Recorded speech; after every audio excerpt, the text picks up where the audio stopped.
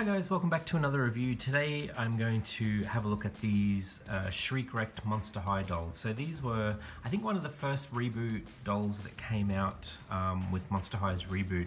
I was not going to buy them because I kind of felt like I had too many dolls already, but I found these in a toy shop in Sydney called Toymate, and they were around $7 each. So I kind of thought for that price I would just grab them. They were originally, I think, $25 each, so for such a massive savings I decided to buy them.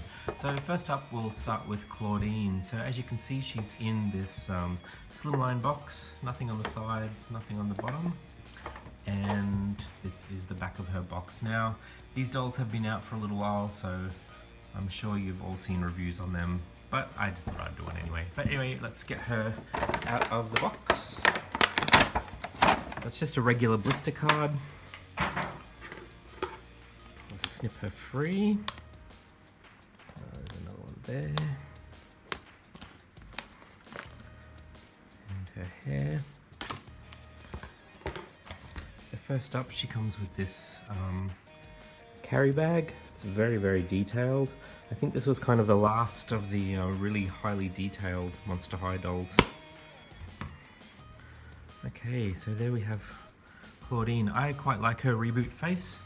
Not as fierce as her pre-reboot face, her original face, but she still looks really good. She has a necklace, this belt, which is very cool. Just these knee-length pants, and these really cool boots. They're purple with the gold detailing on them. Looks like they have a bit of a wave down there, some straps.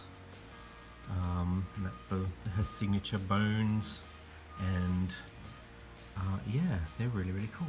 So stick around and I'll post some photos of Clawdeen Shriek wrecked. Thanks guys.